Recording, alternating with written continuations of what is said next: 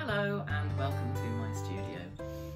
This week I'm going to show you what I've been up to with this painting behind me. This painting is the painting based on Chiswick House and Gardens, and I'm going to show you where I've got to with this painting. I'm Helen Alice Johnson Artist, and each week I show you around my studio what I've been up to with my latest paintings, or if I've been travelling up and down. So let's go now. So I actually took a break from this painting of about 6 weeks because I wasn't happy with the way that it was going. Whilst doing that, I did some more sort of prep work in my sketchbook, looking at some of the shapes and patterns that are at Chiswick, and then I have actually started to put those into the painting. I've also done this in black and white here. This is to try to get an idea of sort of tonal range. Often is a good way of helping with an abstract painting.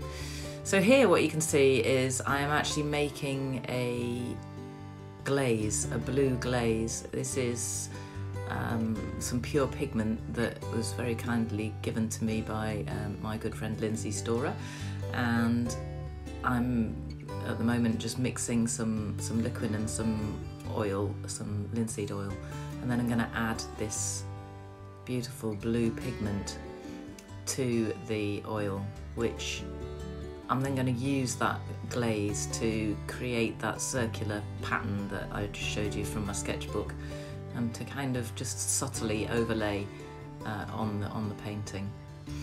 So it's new to me using glazes in this way, so it's all a little bit experimental, but the pigment is a really beautiful blue when you add it to the. It was quite sort of like a bright blue there, but when you add it to the oil, it turns into almost like a cerulean kind of pale phthalo blue. And there's the actual name of it. Gorgeous.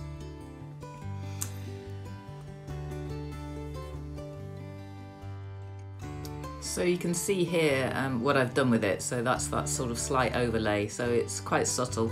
What I did was I actually drew that on with a large compass and chalk, yellow chalk and a little bit of orange chalk actually, because I ran out of the yellow.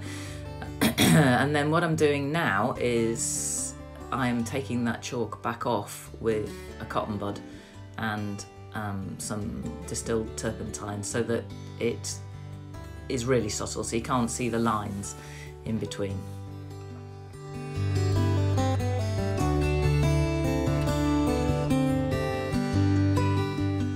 I've also been busy this week getting ready for the Windsor Art Fair. So I'm exhibiting at the Windsor Art Fair on the 25th to the 27th of November, and you'll see here a stack of frames ready for those paintings, the Chiswick House and Garden plus others, and then I've also got two halves of paintings here. I've got the medieval garden, which is called Gone with the Wind, and that is that one and this one. So here is Gone with the Wind, which is also ready, waiting to be framed, and is also going to be down at Windsor. Finally, another one waiting to be framed. This one is Purple Delight, showing you it on previous videos of the garden and of my studio. Happy to say that this is sold, so it's going to be framed and going back to the garden where it's inspired from. Actually, the owners of the garden have bought the painting, so that's great news.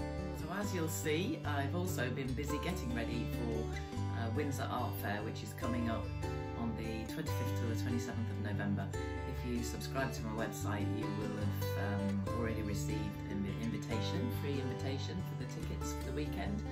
And if you're interested in that, please subscribe to my website, and I'll get in touch with you about getting you some tickets to go and see that show. Thanks ever so much for watching.